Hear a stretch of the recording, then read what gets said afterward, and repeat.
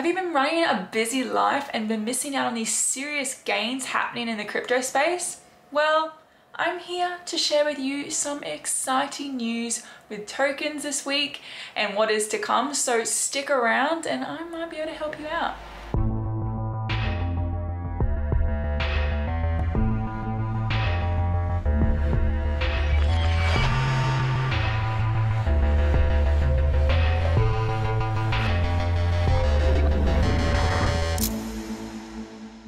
Hello my crypto friends, I'm Dee and welcome to another weekly review of the crypto market. It has been so awesome this week and I'm looking forward to what is to come. So today we're going to share with you information on Insured Finance, we've got Hard Protocol, we've also got OraiChain and Kyber Network, as well as some launches to look out for upcoming. So let's jump into it. So the first one on our list is Insured Finance. They will be having their mainnet launched by the end of February. Now, INFI is a peer-to-peer insurance marketplace powered by Polkastarter. Now, this allows users to request insurance while enabling others to provide coverage. So INFI will be launching their minimum viable product known as the MVP by the end of this quarter. So while INFI has been on the market for quite a few weeks now, their white paper though is still in development. Something that is currently available is their tokenomics, which currently outlines 20.8% to sales, 45.8% to liquidity, 12.5% to operational reserves, 15% to team and advisors, 1.7% to the community, and 4.2% to their vault. Personally, it'll be interesting to see what the competitive rate will be for such insurance and how they will ensure that their users who potentially get involved in rug pulls will be compensated, as well as the people providing the coverage for it also. The other token on our list is Hard Protocol, who will be launching their version 2 by the 4th of March. If you remember one of my videos in late January, we took a bit of a deep dive into Kyber and their roadmap, and Hard Protocol version 2 was a part of that for the Kyber 5 upgrade. So the Hard Protocol version 2 will allow users to supply assets as well as borrow them. This will actually help the platform complete their aim for a cross-chain lending market. So with the release of the version 2, there will be about 6 tokens, also with BTC, BUSD, BNB, and even Link is a part of that, will actually be incorporated in the supply and borrow incentives. Now remember, Hard Protocol will only continue to expand as Kyber continues to build out on its DeFi ecosystem. So the third one on our list is OraiChain. They will be launching their mainnet on the 24th of February. Now this news was announced late January, and looking at it today, they seem to be quite on path to meet this target, which is great. So what is OraiChain? Well, it is the world's first artificial intelligence oracle.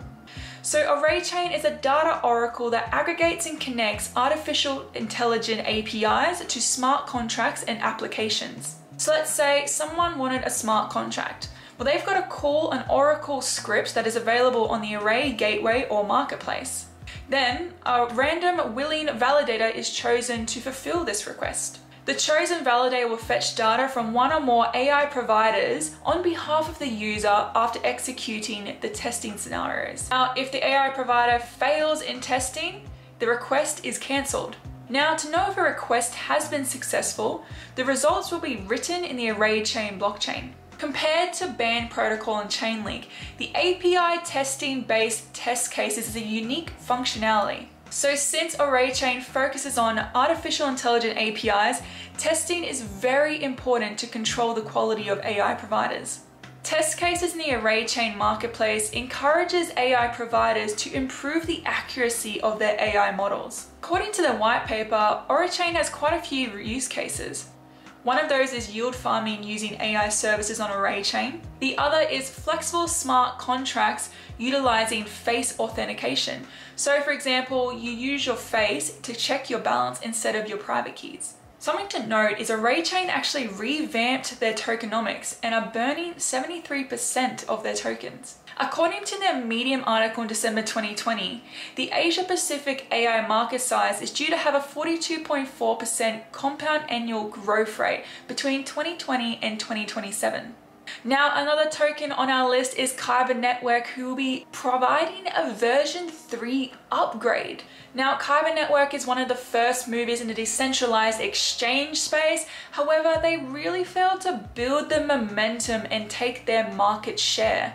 So they admitted in October to their community the constraints and challenges that they had to responding to the evolving changes in DeFi due to their architecture.